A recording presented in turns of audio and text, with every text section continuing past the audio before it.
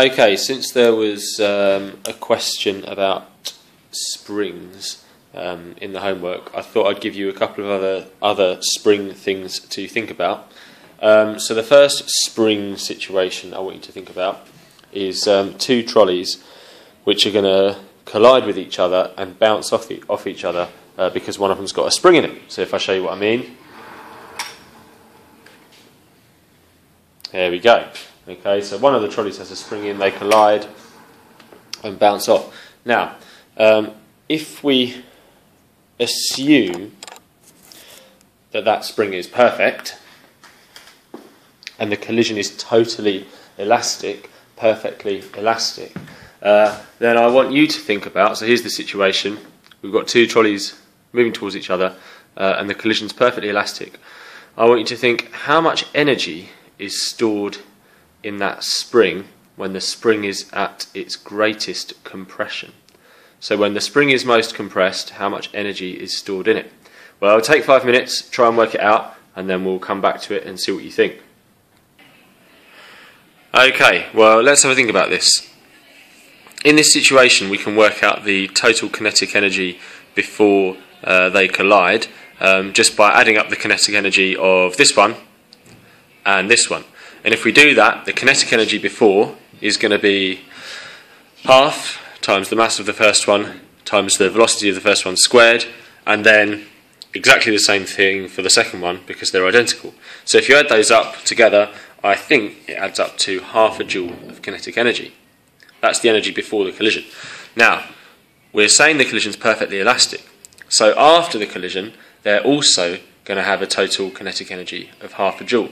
But in this collision, these two trolleys are identical and they're moving towards each other with the same speed.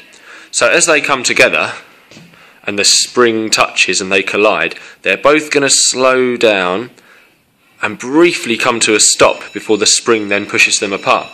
Okay?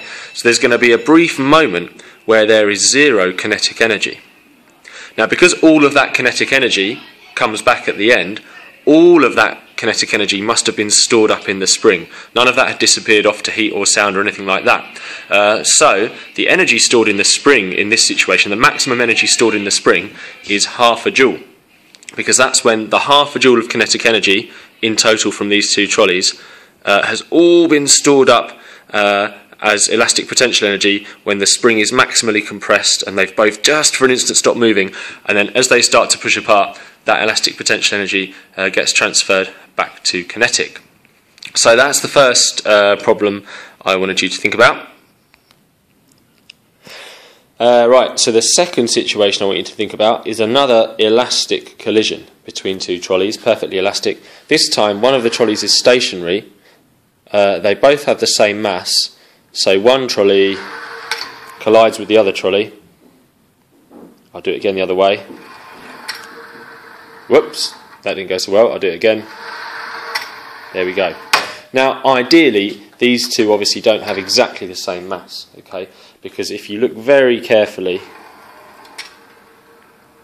after the collision, this one does still keep moving a tiny, tiny bit, okay? If this were a perfectly elastic collision and they both had exactly the same mass, then we'd start off with one trolley coming in to another trolley at rest, and then after the collision, the first trolley would then be at rest, and the second trolley would be moving off at the same speed that the initial one came in. So, I want you to take a look at this situation and answer the same question as before. When the spring is at its most compressed, how much energy is stored in it in this situation? Now, I'm not going to go through the answer to this in this video, so you will have to work that out, do your best to work that out, and we'll go through that next lesson.